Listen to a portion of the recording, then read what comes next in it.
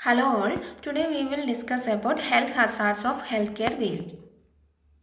Exposure to hazardous healthcare waste can result in disease or injury due to infectious agents, toxic or hazardous chemicals, pathological waste or pharmaceuticals, sharp objects, genotoxic waste, radioactive waste, non-hazardous or general waste.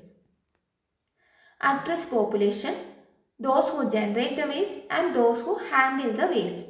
Main groups at risk are medical doctors, nurses, healthcare auxiliaries, hospital maintenance personnel, patients in healthcare establishments, visitors to healthcare establishments, workers in support service like laundries, waste handling and transportation, workers in waste disposal facilities such as landfills or incinerators including scavengers. So first, hazards from infectious waste and sharps.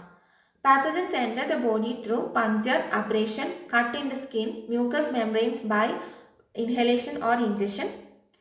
Following diseases can occur like HIV, hepatitis virus B and C, and bacteria resistant to antibiotics and chemical disinfectants. Second, hazards from chemical and pharmaceutical waste.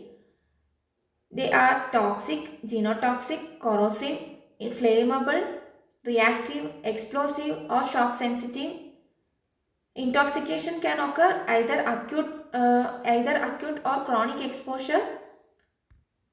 Burns, reactive chemicals may form highly toxic secondary compounds. Third, hazards from genotoxic waste. The route of exposure is inhalation of dust or aerosols, absorption through skin, ingestion of food accidentally contaminated with cytotoxic chemicals. 4. Hazards from radioactive waste. It is determined by the type and extent of exposure. Clinical features like headache, dizziness, vomiting can occur and it affects genetic material. 5. Last, public sensitivity. General public is very sensitive to visual impact of healthcare waste, particularly anatomical waste. Thank you.